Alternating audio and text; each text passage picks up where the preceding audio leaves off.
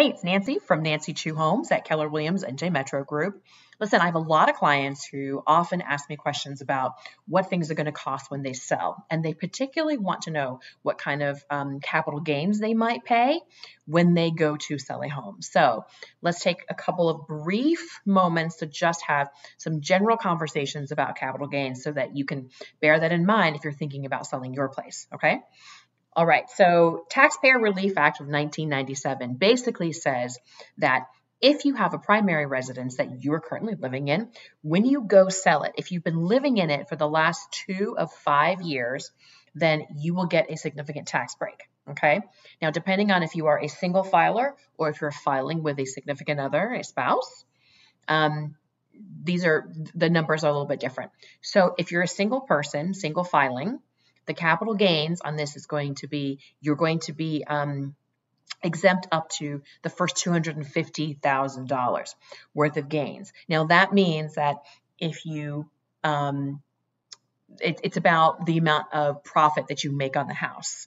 Okay, so if you buy a house for $500 and then you sell it for $600, that $100,000 is going to be below that $250,000 threshold.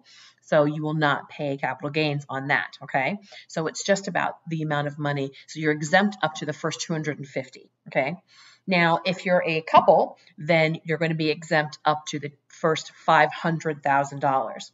So any gains that you make on the property up to $500,000 is going to be included and exempt. You're not paying taxes on it. Now, that is if you're a couple. Okay. So let's go past the exemptions.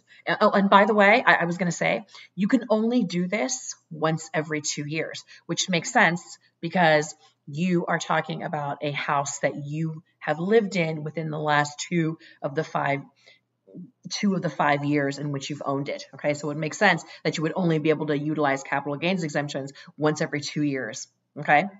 So let's talk a little bit about what happens if, you've gone past exemption, you've made more money than that. So now anything above that exemption number, you're going to end up paying capital gains on. So you'll end up paying those taxes. So let's talk a little bit about how much money that might be. So the remaining amount of gains is going to be taxed at either 0%, 15%, or 20%, depending on your income. Okay. So for instance, if your income as a single person or as a married couple, single person less than $40,400 a year, married couple less than $80,800 a year, then you'll be paying 0 on capital gains because if that's your income, then you're exempt. Okay. Now, if you are making for a single person between the $40,400 and $445,850, then you're going to be subject to the 15% bracket.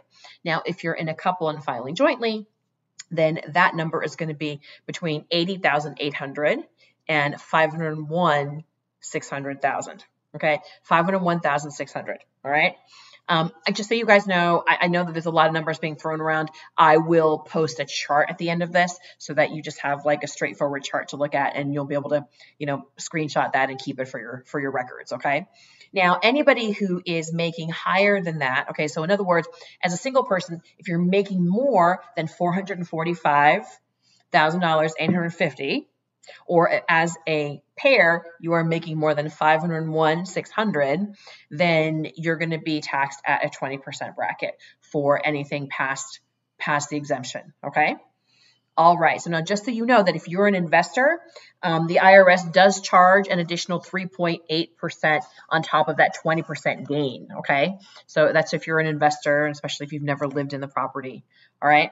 Now I have heard, and I'm afraid I'm going to shoot myself in the foot if I say this out loud, but I have heard that sometimes the capital gains, if you have to sell within that 2-year period, could be potentially prorated. I would tell you a lot of this probably depends on your particular filing status and your particular financial situation. So if I were going to do my due diligence and say, talk to your accountant will know better than me about your specific situation. Okay. Now just be aware, we all know that right now the The American Families Plan is on the docket. I don't know if I don't know what the chances are of it being passed, but that is, that is a bill that's being developed right now. And my understanding is that it would change and possibly increase that top federal rate on capital gains. Okay. Now, I don't have, and also on investment gains, I don't have specific numbers on it right now. And I do think that, because a lot of state and local capital gains are kind of different and kind of all over the place. So I can't really speak to that. I can only talk to the federal. I think that this can really put a lot of people's potential, tax liabilities at, up to about 29% in the country. So that's kind of rough. Anyway, I will tell you that my understanding is that they're really only looking to increase the tax liabilities of folks who are making, over $1 million a year. So for the vast majority of us, it's probably not going to apply. Okay. All right. So those are some general rules of thumb about capital gains. And like I said before, when we end this video, I'll make sure that you guys have, a chart so you can look at it. And of course, if you have any questions, you're always welcome to talk to your accountant, or if you don't have a good accountant, you can always call us. I have great accountants. I would love to share with you if you want, if you're in the New Jersey area. Okay. All right. Any questions you have about buying or selling a home, you can always reach me, 917-992-3098. That is actually my cell phone. Yes, I actually give out my cell phone on videos. So if you need me, feel free to reach out.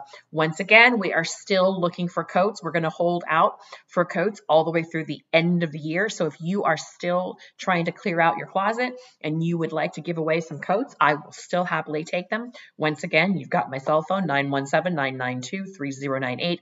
Don't forget to check us out, LOL Girls at the LOL Girls podcast on Apple Podcasts.